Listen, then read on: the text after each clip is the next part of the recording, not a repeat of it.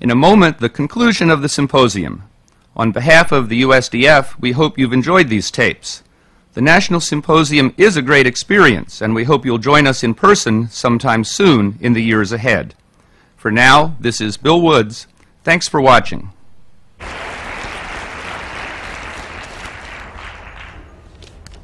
Thank you very much. I have one last thing I'd like to read to you before you go, because I believe you have a lot of emotions, at least I have, in doing this.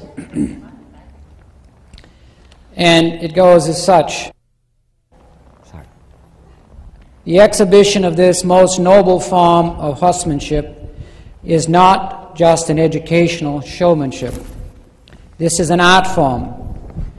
Classical riding is an ideal which has maintained its purity throughout the centuries and has been cherished by skilled practitioners so as not to lose its clarity. The high ethical values are derived from human virtues, without which they would have no meaning.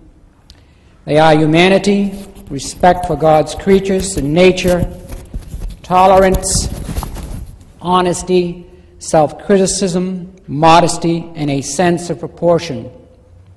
This is what people can learn about life from the riding arena.